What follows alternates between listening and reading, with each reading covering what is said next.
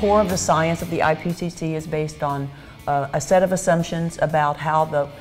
natural climate system responds to what is really, in terms of a percentage of atmospheric gas, tiny. Yes, it's an increase, it's the Industrial Revolution, but it's relatively a tiny contribution. But the models, as the years have gone by, and we have developed highly sensitive remote sensing satellites and balloons to measure temperature of thousands of different locations and levels of the atmosphere, there's a growing gap between observed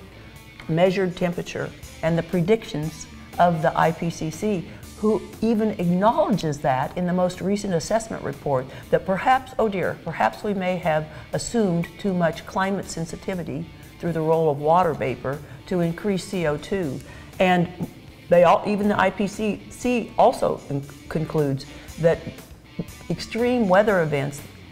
currently are no more extreme or no more frequent than recently. So those two core